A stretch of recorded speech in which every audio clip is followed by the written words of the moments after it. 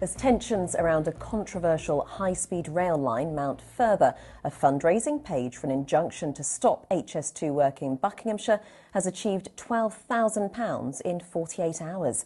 Demonstrators say preparation work at Jones Hill Wood should be halted because wildlife surveys at the site aren't comprehensive enough.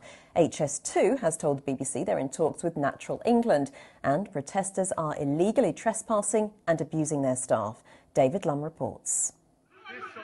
After months of waiting, tensions are getting heated at this HS2 camp near Aylesbury. One of the security personnel walked up to one of my friends, pushed him away and said, "Keep you 2 metres," after breaking COVID regulation himself.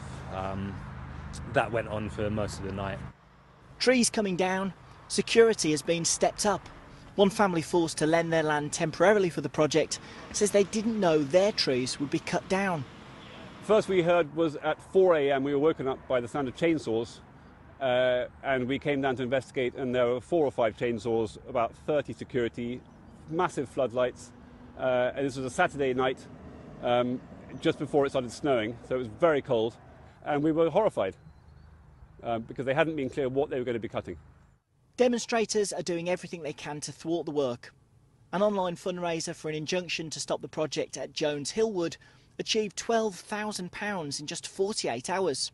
We hope that HS2 will be held to account, not just for Jones Hill Wood, but for all these woodlands along the line, for them to conduct proper surveys to at least minimal professional standards, but also to realise that we don't have to destroy woodlands to construct a railway line. There are other options. In a statement, HS2 Limited said, "We take our environmental responsibilities seriously. We do not remove trees without having the appropriate licences in place, and extensive environmental surveys are carried out ahead of any removal works to ensure appropriate mitigations are in place to protect local wildlife."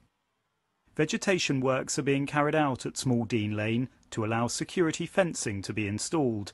This is to protect our staff from the violent behaviour of some protesters who've assaulted and repeatedly abused those working on site. The camp has changed radically since it was started in January last year. Electricity to power phones, carpet and insulation to stay warm.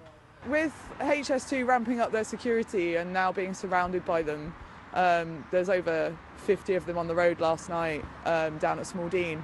It is intimidating, but all it does is drive you on to, it's in your face what's going on. The destruction is happening on your doorstep every day. It just gives you more of a drive to keep going, doing what we're doing. Despite the passage of time, the passion to protect this ancient woodland remains strong. David Lumb, BBC South Today.